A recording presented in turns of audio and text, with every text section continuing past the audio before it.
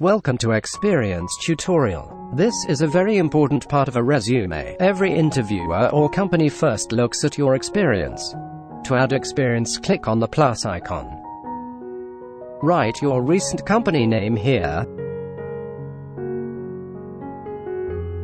Write what was your designation or what was your role.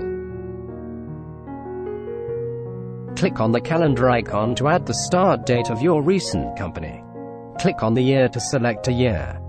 Select your date and month and click on OK to save that. If you're still working, you can select the present, otherwise select the end date.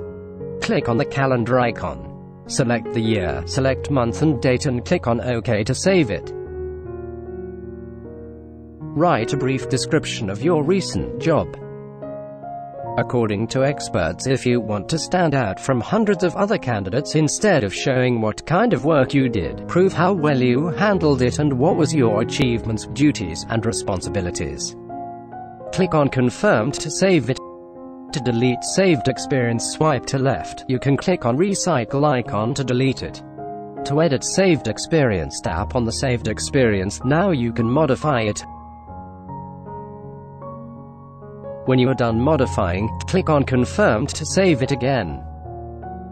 You can add unlimited experiences by clicking on the plus icon. There is no limit in adding experiences. Plus, if you want your resume to land you an interview almost every time you send it, you need to personalize every job description to match the requirements of the vacancy you're applying for. Before making resume, take a look on what job you are applying for and what is their requirements. One question arises here, that how many jobs should you list on a resume? According to the experts, candidates with no professional work experience include all paid and unpaid work experience, roles in student organizations, practicums, unpaid internships, volunteer experience.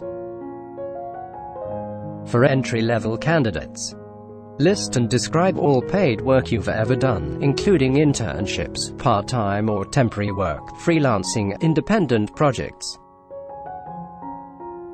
For junior to mid-level candidates, include detailed job descriptions of relevant positions in your field and a brief mention of other positions, internships, temporary gigs, freelancing. For a senior-level candidates, list up to 3 to 10 years of relevant work experience.